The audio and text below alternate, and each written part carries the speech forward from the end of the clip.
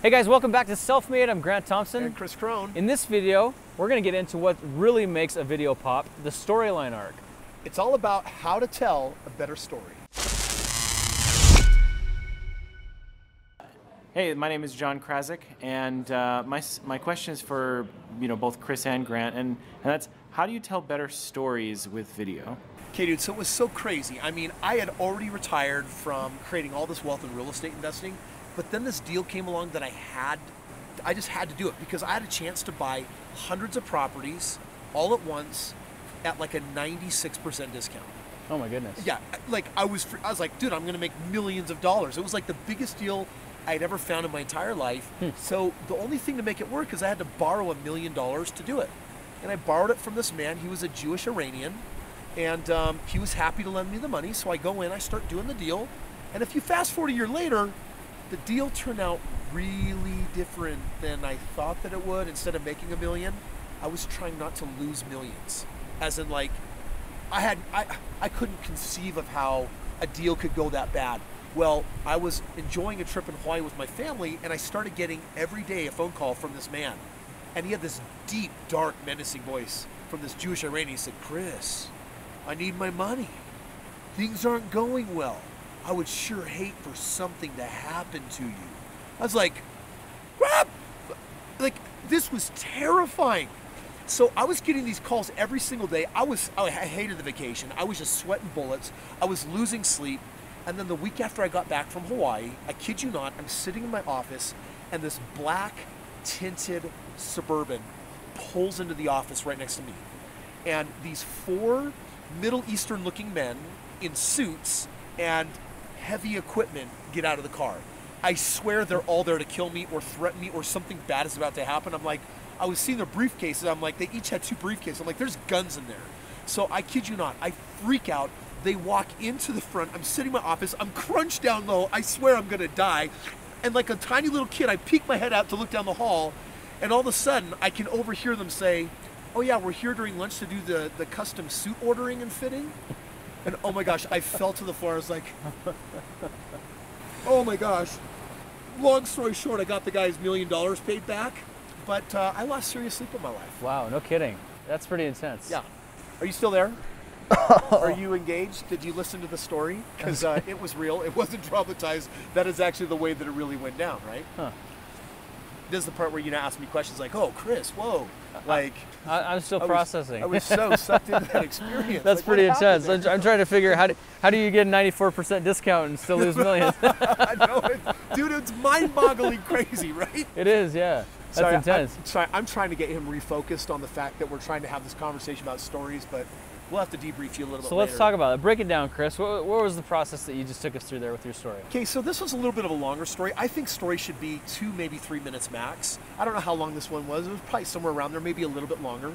But really a story, I think that a really great story, number one, has some deep emotion. If you can't feel it, like just ask yourself, did you feel anything as I was sharing that with you?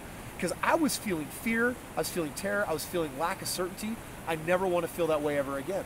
But I was allowing myself to relive it and relive those emotions because by experiencing them and allowing myself to be vulnerable enough to feel them, I think it creates permission for you to share an experience instead of if I had just spoken more textbook and clinically about the experience like once there was this time.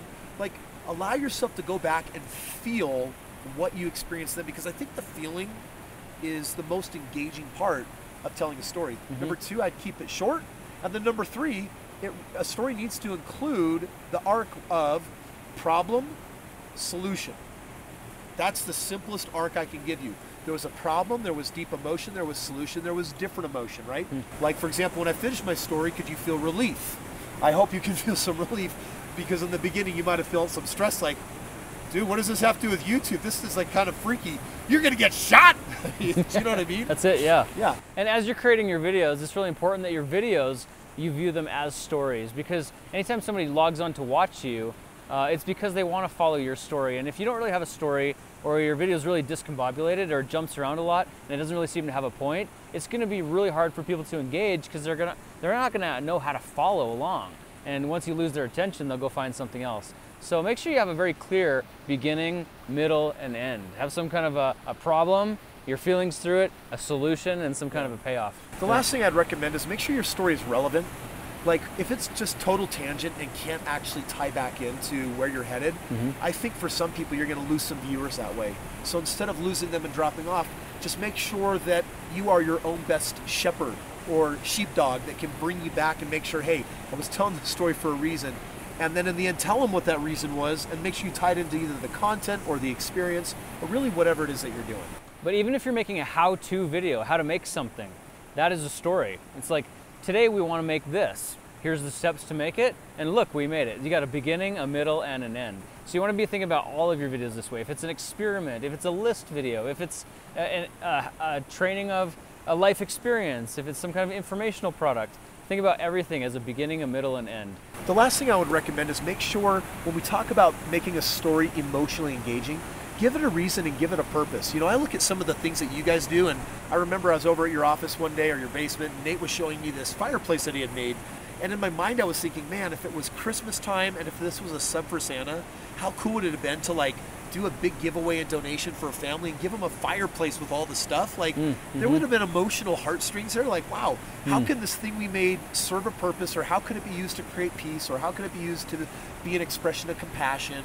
You know, and it's just this idea of how do we emotionally engage? Because we as human beings, I mean, if all we ever do is get in our head, we're dead. We're never really connecting as deep as we're really capable of than when we get to a heart level.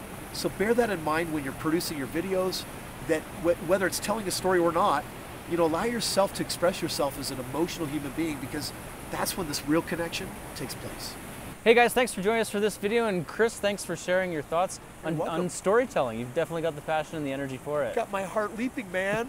Hey, listen, you want to come out to one of our upcoming events next year? We're going to be doing another self-made. It's going to be really awesome. But in the meantime, you don't have to wait to get all the training that you need to launch your YouTube career right now. In fact, whether you want the tools and the resources of a mastermind with us, if you want to be working with our team to build it for you, whatever that looks like, click the link below and our team will go ahead and get with you and share with you what that can look like.